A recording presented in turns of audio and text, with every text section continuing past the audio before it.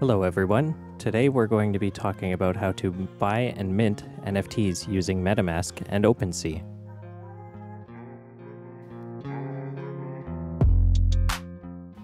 Now before we begin, let me start by saying that everything we talk about here is my opinion and not official investment advice. Please do your own research before making your own decisions with your money. With that out of the way, let's get into it. To get started trading NFTs, you'll need 4 things to start. First, social media accounts on Twitter, Discord, and Telegram. Second, a Web3 wallet like MetaMask. Third, some tokens, in this case Ethereum, to pay for the NFT and transaction fees. Fourth, access to an NFT marketplace like OpenSea. Keep in mind that there are several chains where you can trade NFTs, but today we'll be focusing on NFTs on the Ethereum chain, specifically trading NFTs on OpenSea, the largest marketplace for buying and listing NFTs on the Ethereum chain at the time of recording this video. The first things you'll need are social media accounts for Twitter, Discord, and Telegram, depending on the project. You'll want to follow the official Twitter accounts of the NFT project you wish to purchase, as well as join their Discord servers or Telegram groups to keep in the loop on news and developments of each project. These are especially important if you're trying to participate in minting an NFT from the launch of a project. Second, you'll need to create a Web3 wallet for your crypto tokens and NFTs. This is where they'll be stored after you purchase them. In this example, I'm using MetaMask because I find that it is easy to use, especially for beginners, and is one of the most popular Web3 wallets. The third thing you'll need is some Ethereum tokens to pay for the NFT you're buying and the transaction fees. Ethereum tokens can be purchased using your bank card on centralized exchanges like Coinbase, FTX, Binance, and many others. Users may list their NFTs on OpenSea with prices in other coins like ApeCoin, USDC, Polygon, or Solana, but for the sake of this video, we'll be focusing on transactions made in Ethereum. And lastly, you'll need access to a marketplace for buying and selling NFTs. As I mentioned before, we'll be looking at OpenSea today because it is currently the largest NFT buying and selling platform, and the user experience is ideal for someone who is new to the NFT space. Now, there are 2 ways you can acquire an NFT. You can purchase an NFT that has already been minted and is available for sale on what is called the secondary market, using a marketplace like OpenSea. Or you can try and participate in the minting process of a new NFT project. More on that in a moment. Let's get started by looking at how to buy an NFT on OpenSea. To buy an NFT, you'll want to find the project's official page on OpenSea. It is important that before you buy an NFT, you also check the project's social media accounts to make sure that the collection on OpenSea is the correct one for that project, because unfortunately, for every legitimate project, there are always fake collections trying to mislead buyers. Let's say, for example, I wanted to buy an Alpacadabra's 3D NFT. I'm using this project only for demonstrative purposes. This is not a recommendation to buy into this project. Please do your own research before buying into any project. First, I would find the project's official OpenSea link. This can be found in the project's official Discord in the official links channel. You'll also want to check for it on the project's official website.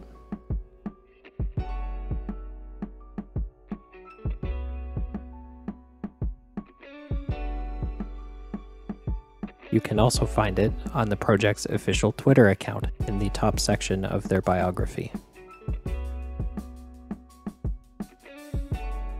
It is important that we find the official collection because we want to be sure that we are buying from the correct project and not getting scammed or selecting the wrong project. Next, after making sure that the collection is the real Alpacadabra's 3D collection, we'll first want to filter for the NFTs that are up for sale by their owners.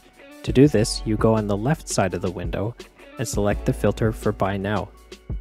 You can also click on the floor price. This will sort the collection by price and show you the lowest priced NFTs in the collection for sale, as well as filter those on sale.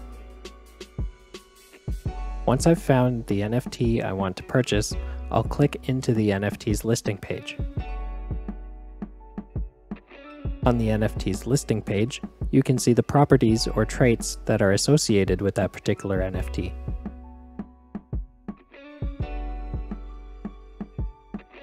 You can also find statistics on how many times the NFT has been transferred or sold to different wallets towards the bottom of the page.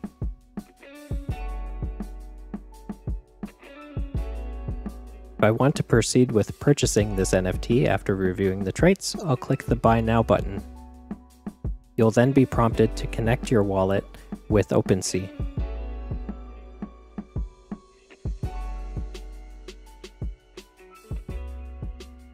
You'll sign into your MetaMask wallet, and then click back to the NFT page once the wallet has been connected. You can then click the Buy Now button once again. Once you click Checkout, the transaction details in MetaMask will open up in a separate pop-up. This window will tell you the type of transaction that you are doing on the network, the amount of tokens that you are transferring, as well as an additional fee shown that changes every 30 seconds or so. This is the gas fee. This is paid to miners who supply the computing power to run and validate the blockchain for Ethereum. This fee changes depending on how many people are trying to do transactions on the Ethereum network at any given time. Sometimes it is worthwhile to wait for gas fees to go down on the Ethereum network before completing a transaction. If your transaction isn't time sensitive, you can wait to do that transaction until a time when the network isn't as crowded and save some of your cryptocurrency. However, if you're in a rush to snatch up a particular NFT or complete a particular transaction, it's sometimes worthwhile to pay the higher gas fee. You can scroll to the bottom of the MetaMask window and click Confirm if the transaction looks good to you and you're comfortable paying the gas fees that are offered. Once you've submitted your transaction and it has been broadcast on the network, you can track the progress of your purchase transaction by checking the transaction hash or TX hash on Etherscan. The transaction hash can be found in the activity section of your MetaMask wallet. Once the transaction is confirmed by the network, you should be able to visit your profile on OpenSea and see your newly acquired NFT. Congratulations on your first NFT purchase. Another way to get NFTs is to participate in a project's pre-sale mint. It is usually much cheaper to get into a project's pre-sale mint than to buy the NFT on OpenSea in the secondary market, but it takes a lot more work from you as the user. When an NFT project gets launched on the blockchain, users who want one of these newly launched NFTs can participate in the project's mint.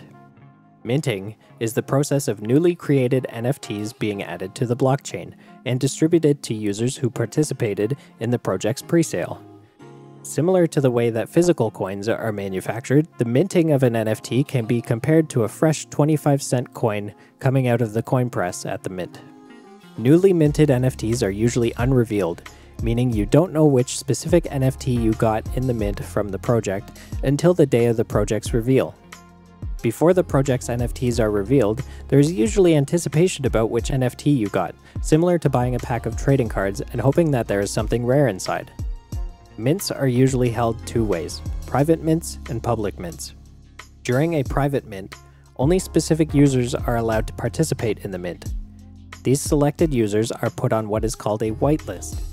Different projects have their own criteria for how to get on their whitelist, and they usually share these criteria on their Discord server or on their Telegram group. Some projects reward early members of their online communities with whitelist spots. Whitelist spots are also usually given to people who contribute to the growth of the NFT project's community or are awarded as prizes in online raffles held on Twitter or within the project's Discord. It is important to follow a project's social media accounts for official news and opportunities to be part of their NFT's mint. Now let's say you manage to score yourself a whitelist spot for a project's mint, and the big day is here and it's time to mint your NFT. On the day of the project's minting, users on a project's whitelist may be given a specific amount of time to mint their NFTs. Sometimes it could be a few hours or a few days before the project holds a public mint to sell the remaining NFTs if there's any left over. It is important to pay attention to the time that the mint goes live and the duration for how long you have to mint your NFT. Give yourself enough time to potentially wait and watch gas fees before you mint. You don't want to miss your chance to mint by accident. The process to mint an NFT from a project's official website is usually quite straightforward, but instructions are also shared on the project's social media pages and Discord server. For this example, I'm going to choose a project that has held their mint recently. This is only an example and not a recommendation to mint this project. First, you'll want to find the official minting page of the project through the project's social media and Discord using the same process described earlier in the video when we were selecting a project to purchase on OpenSea. Once you've found the correct official page, you can start by connecting your wallet to the project's official website. You'll also need to provide a signature transaction to this particular website to prove that you are a real person. Now, after connecting your wallet, we can see on this page the price to mint this NFT is 75 sand tokens. There is a button to buy sand tokens if you don't have any, but you'll still need Ethereum to pay for gas fees for this particular project. If this project was offered with a price in Ethereum, you would not need to purchase any sand tokens. In the middle of the page, you can see that your wallet is connected, and you can now select the number of NFTs that you are whitelisted for and want to mint. After picking the number of NFTs you want, go ahead and click the mint button and review the transaction in MetaMask similar to how you reviewed a transaction on OpenSea. If you are happy with the gas fees and want to proceed with the transaction, scroll down in MetaMask and click Confirm. Unfortunately, I don't have any sand in my wallet and will not proceed with minting this particular project. If, after a project's private mint, there are any NFTs left that have not been sold to whitelisted users, the remaining NFTs may go up for sale in the project's public mint. Some projects will also set aside certain amounts of NFTs for a public mint, regardless of whether or not the NFTs for the private mint sell out. During a public mint, anyone could try and mint an NFT from the project, but the price is usually higher than the price during the private mint.